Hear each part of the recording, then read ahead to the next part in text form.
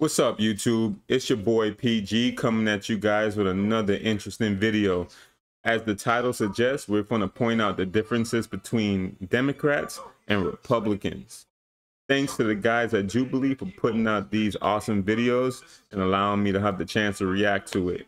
So the big difference between Democrats and Republicans that I've been noticing so far is that Democrats tend to get a little bit more violent and radical than Republicans.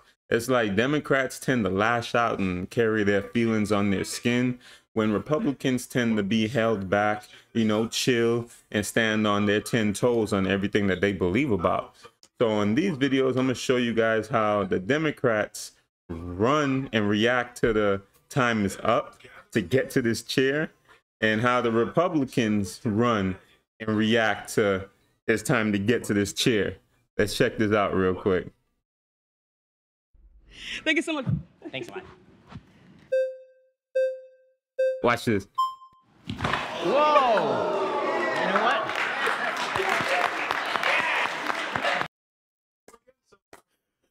Boy, them Democrats was ready, boy. You didn't see how she was ready to jet? Well, let's see if we can catch that back one more time. Hold on. Let me see if I catch it at the perfect timing. Hold on. Thank you so much. Hold on. Watch this. Watch this. She about to jet for it. Whoa! You know what? Oh, man. Hats off to these boys. Hats off to these boys. Now, let's check this out from the Republicans now. Let's check this out. Please return to your seats. Watch this. Only one person got up? I don't even want to replay that because it's real boring. Like, only one person got up? That's embarrassing. I mean, Democrats, you need to get it together. You guys are a little bit too aggressive, all right? This isn't the baseball game. This isn't the world hitting. This isn't the last hitting in the World Series, all right? Like, calm down. The way you diving for chairs out here is like, God damn. Like, whew. Now, we're going to get onto the radicalness.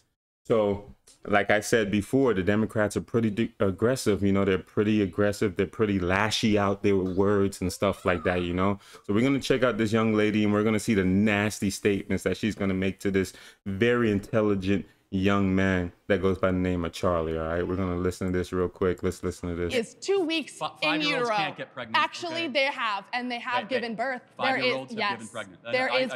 There is one recorded case of a 5-year-old girl who gave birth. Is that common? Yes, it's common. 5-year-olds get sometimes, and if they get pregnant, I think they should be able to have medical access to something that could save not only just their life, but like their livelihood. How many, I'm curious. I hope your daughter lives a very happy life and gets away from you.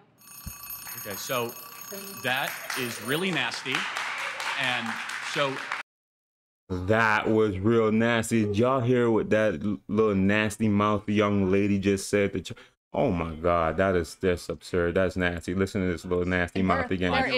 Listen to this little nasty. And she thinks that 5-year-olds are getting pregnant out here. Like, they're just loony it's common. 5-year-olds get sometimes, and if they get pregnant, I think they should be able to have medical access to something that could save not only just their life, but like their livelihood. How many, I'm curious. Wow. I hope your daughter lives a very happy life and gets away from you. I hope your daughter. Okay, so that. Wow, so this is the big, you know, thing that they're out here fighting about, is 5-year-olds getting pregnant.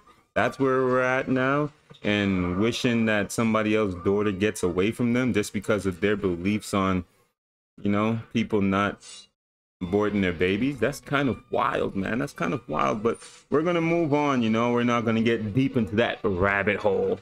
So we're gonna go on and we're gonna check out, you know, Legislates were arranged by the state legislature. We're going to check out how by the Trump and his criminal Democrats co-conspirators. handle this None of the state legislators, when they're on the none other of the side. state governors authorized. I'm sorry, guys. I forgot to say this before I started playing it. I was just in a rush because this guy, he gets me going. This guy is just a human clown. But we're going to see how the Democrat handles it when they got a calm, chill, cool, collectible, respectable Republican to deal with. Those slates of electors. Okay, what's wrong with that? It's illegal, number one, and number two. What law? What law says that? You have laws that are governing how you're supposed to transmit. What law? What law?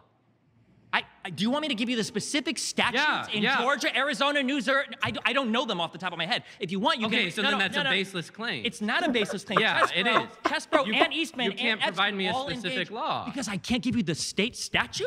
Yeah, if you can't give me a specific law, then why should I believe you? There's no justification for that. You have to provide evidence for that. Hold on.